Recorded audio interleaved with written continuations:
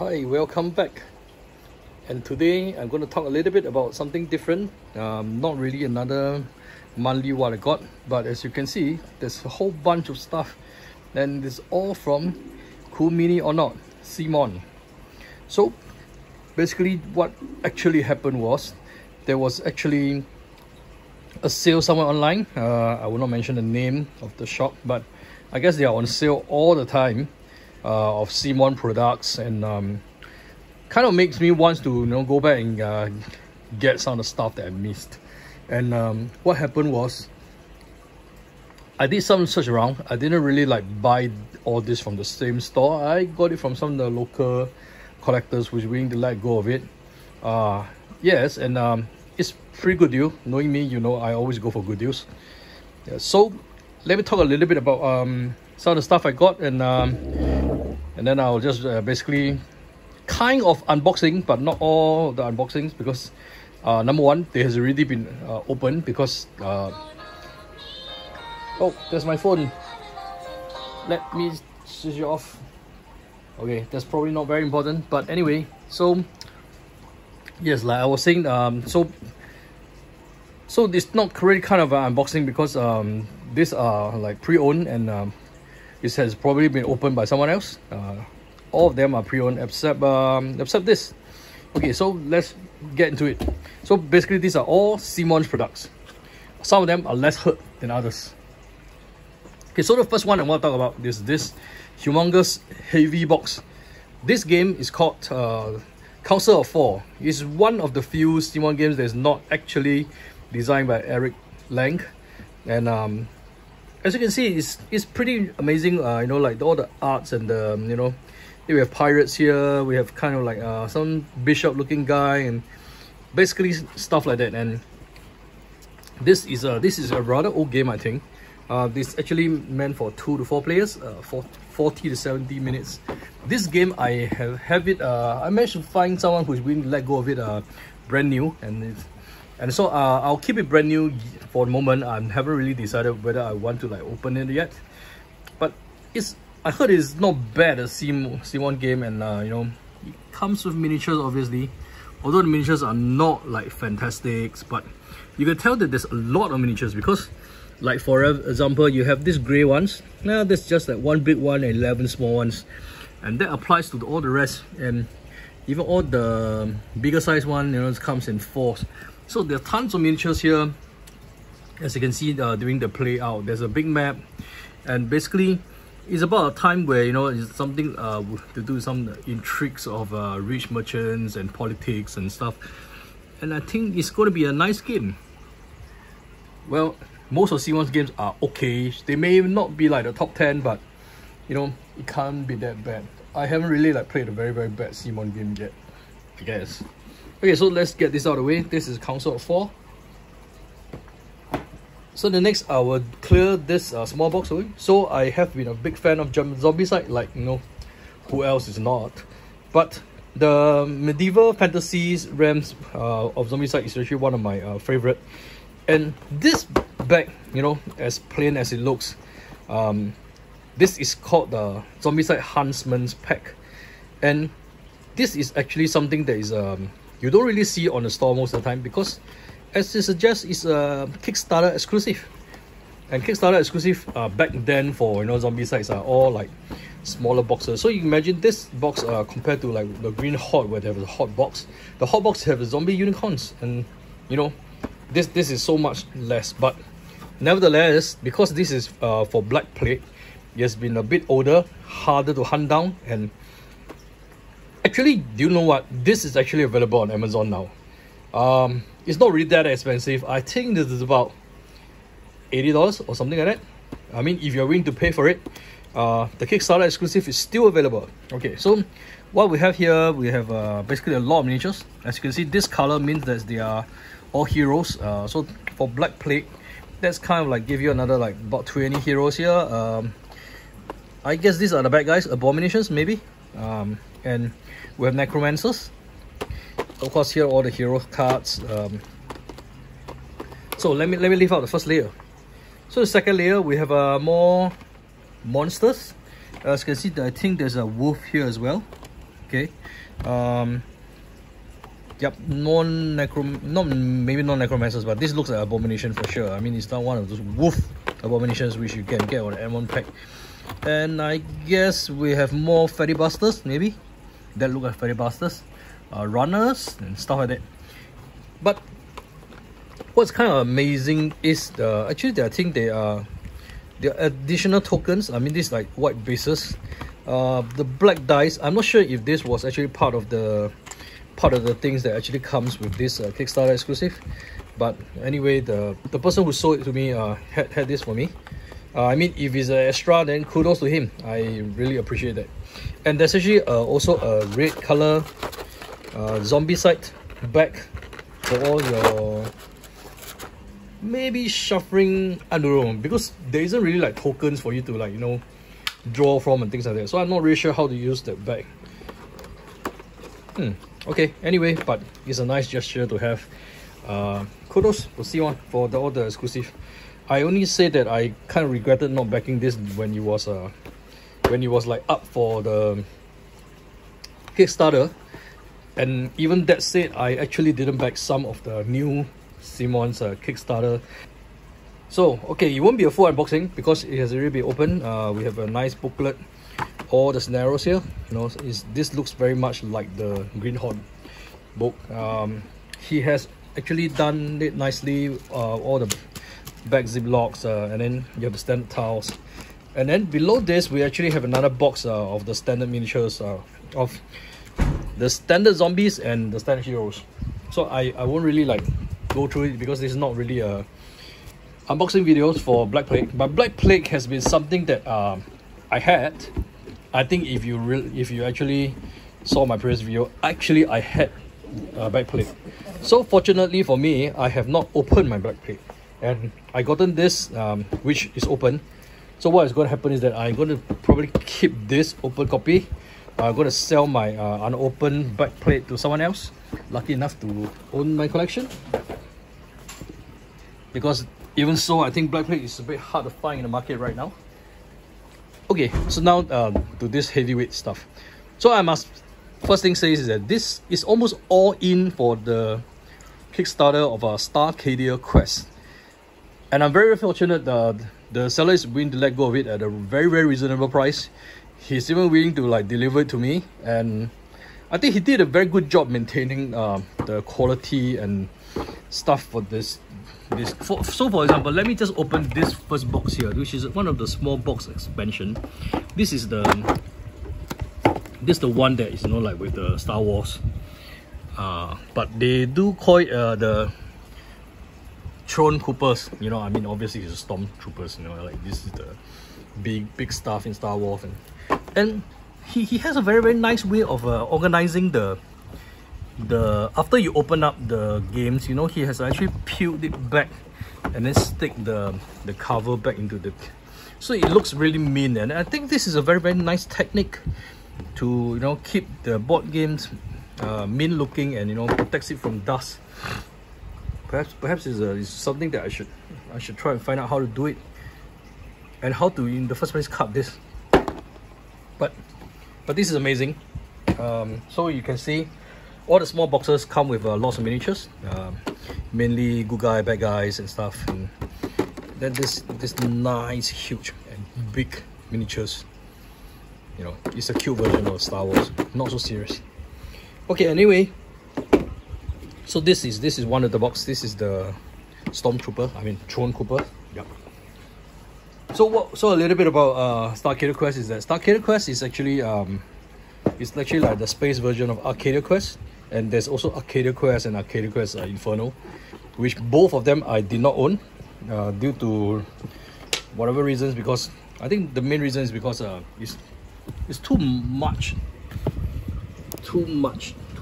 and there's actually I missed all the Kickstarter by the time all this is going on. So what happened was well, it's not going back to, you know, miss Kickstarter. You know that you're going to pay a premium for it. But lucky for me, Starcadia Quest is available. And what drives my actually interest into this was actually I was interested in Zombicide. Then I saw Zombicide Invaders, and actually Invaders was actually a pretty good game because they introduced a few new rules such as focus fire and stuff like that. And there's the remote control the robot and stuff like that. That's really very interesting. I mean, it's a lot more interesting than Zombicide Black Plague, I think. I don't know, but anyway, so that got me interested in Starcadia Quest as well, because it's kind of like a space version of Invader Quest. So there's a lot of stuff he has actually that's actually provided inside this box. As you can see, he has actually double sleeved all the cards, so that saves me all the time and all the money about buying sleeve. I think it's a pretty good job. He has already locked back everything. He even provided this thing that I think I should reheat it because it's already turned pink. But basically, these are silica gels to keep the board game dry and everything. And like all other, like many other games, they come with boxes with miniatures, tokens, and stuff like that. So I must say, this is a pretty well maintained set of Starcadia Quest, and I'm pretty lucky that I managed to be able to get this. It's not exactly fantastically low price, but compared to what you pay for the Kickstarter, I think this is reasonable, and it's almost everything. Why almost? Because there's actually 1 or 2 expansion that I think he didn't get. For me, I probably wouldn't have get it as well, but guess what? I bought him. Oh my. Okay, but anyway, this is the main box. I'll talk about this other box. This is called the Space Marauders. Space Marauders, I think this is the Kickstarter exclusive, if I'm not wrong. Yep, it does say KS. So I guess there's some sort of code nowadays. We know that, when we see the KS codes coming out from CMON, it's actually the Kickstarter exclusive. So I think, yeah, this is Kickstarter exclusive. So you won't get this when you actually get the normal Starcadia Quest. What this does is that they have this flimsy indentation. It's not as good as the one that comes with Black Plague. Black Plague is a full plastic, but I guess this will do. The back is look cute. Look at this. How could you say no to this game? I mean, all the cuteness and chibis. By the way, this helps you to, like when you put down tokens, it won't run around because of the indentation. Yeah. So basically, that is part of the Kickstarter. We have a few of these boards, and we have lots of miniatures. I guess this is all the additional miniatures that you will not get if you get the retail version. Maybe I'll just glance through some of them. So quick look, you see some familiar faces. This Cthulhu looking, I don't know. I guess there'll be one that look like Robocop. Oh yes, here you have Robocop, and Princess Leia. Actually, I think I might even have this on a separate purchase. I don't know. Yeah. So basically, this is all the Kickstarter exclusive in this box, which is called the Space Marauders. Okay, not a fantastic name, but it does work, I guess. And you can see there's a lot of box. There's four big boxes. I think there's about another 4 small boxes and so on. So the next one is Arrrmanda. Yes. So Arrrmanda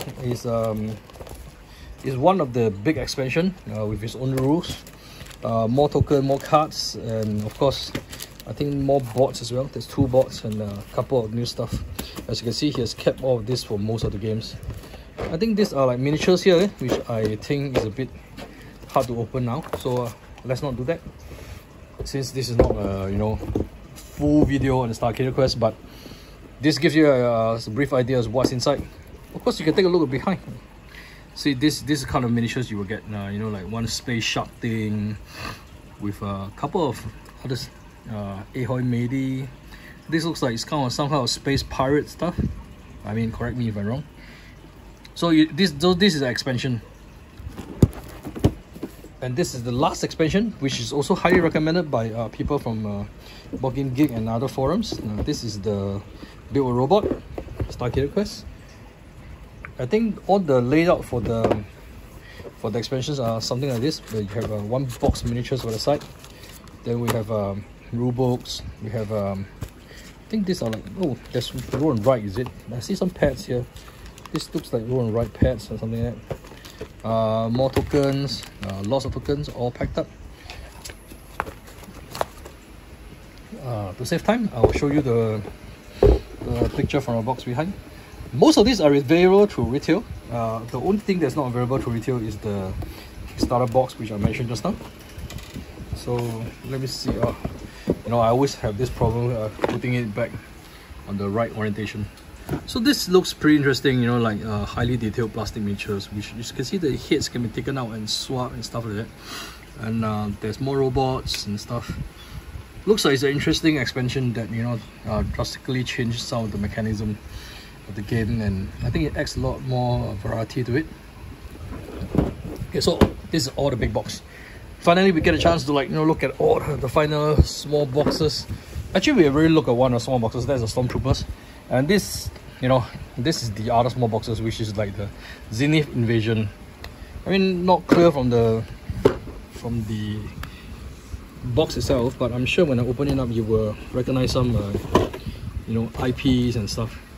And this is actually, to be honest, one of my favorite expansion. Well, look at this, you know, the Alien Queen. More cute version of Alien Queen compared to Nemesis, but it's still a very good miniatures. I don't mind even having an extra of this, and then, you know, trying to paint it on my own, which I know I will screw up. So there are more aliens, small aliens. Oh, one of them is there. Okay, small aliens and medium aliens. Yep. And you know what? He has actually done something that I think not many people has done, and it's a very good practice. He has actually labeled all the different classes so that, you know, one look at it, you can remember, you know, even if you're like half a year away from this game, coming back, you'll know that, oh, this is the Zenith Queen. I don't need to like search for it, and now these are the grubs and stuff like that. And I think that's good job, really. You know, I have learned a lot of things buying from this seller. You know, first is the wrapping of the box, and then labeling it. Of course, for the dry and dryness, and, you know, like keeping it from moisture, I have my you know, those sticks with diatomaceous earth, but I guess both of them works. And yes, I need to mention this. This is from Eric M. Lang, which I'm a big fan of. I mean, I'm a big fan of most of his game, and I don't know, there might be some bad games, but I don't think I played them yet. So far so good for me. And this is one of those smaller box which actually you can buy with the Kickstarter. I think it's probably not available through retail, or very hardly through retail, because usually these type of boxes are very hard to find, and you only get it from the Kickstarter campaign. I mean, how easy is it to market like white box like this? You know, if you don't know what is inside, nobody will buy this. So this comes with cards. As you can see, he is actually providing very good cards. So there's one side of them is matted, the other side is clear. These are very good sleeve, and it's double sleeve, you know. Then there are the smaller cards also for this. So this box is for the Build a Robot extra. That means there are extra robots for the Build a Robot. As you can see, mainly miniatures, but very nice big robotic miniatures, which is cute at the same time. Also, we have smaller ones, you know, like these are all the small yellow ones, the Meta they call it. The big one is called the Omega Launcher, and we have a Xeno, which is probably the normal. You know, this really reminds me of a Gundam, you know, one of those bad guys called Zaku's. Yeah, kind of the same design. So CMON hasn't really been like, you know, maybe it's not because they are not original, but they just want to pay homage to some of these, you know, other IPs around. But, you know, and this one I don't even need to take out. This is also another small box he has actually gotten. This looks like it's KS6. It could be from Kickstarter. Then it's a companion pack for 3 companion robots, I guess. Reminds you of R2D2, right? Of course. And I think this is actually unopened. Yeah, this is unopened. So we have a 6-part cut and 3 miniatures. So there's a lot of stuff for Starcadia Quest, and because it's so cute, I mean, I just couldn't say no to it. I even got a friend into buying Starcadia Quest. So that's just how cute this game is. I'm not sure about the gameplay yet. I watched some video. I'm confident that it's quite fun. It's probably not a very serious game. No, not like, you know, those dark Cthulhu stuff and stuff, but something that you will enjoy, I guess. So do consider it. You know, the core box is available for sale. You other than the Kickstarter exclusive, I think you can also get all the rest of the big boxes here as well. So one other big boxes that I didn't get is the one that has a PvP arena where there's no really map, and then you just like bring characters in, you know, you just smash them up and then, you know, fight in the arena and stuff like that. I think they might even have conversion pack to bring Arcadia Quest characters into the arena, and you like convert them for the, you know, fighting stuff. I mean, who cares whether is it from medieval or is it from Space Age? I mean, if it's arena, it's arena, and it's just, you know, smash it up. So that is the one box that he didn't buy. I think I understand for obvious reason. If you're going to play this co-op campaign and stuff like that, that doesn't really fit into the play model. But since I'm quite a completion, and I saw that on sale for like kind of about $15–20 if I'm not wrong. So I actually ordered that, and that will kind of complete my collection, although I still miss some of these small boxes, which I think is quite unnecessary. But this is the start of you know, Starcadia Quest collection journey for me. So thanks for watching. This kind of like clear away some of these big boxes, you know, so that I don't have to do this in February, in what came and arrived in January. We have more stuff, and already some of them is already here, so I'm going to save that up for you know, a later video. But thanks for watching, and then again, you know, all the user speech. If you like, you can subscribe, you know, and then you get alert when I have new videos. Mainly my videos will be about stuff I buy, stuff that came, and then okay, I really should go back to doing some of the reviews and stuff that, you know, games I play and things like that. I'll think about how I schedule that. But anyway, so see you next time again. So enjoy your weekend and, you know, play board games. I'll see you.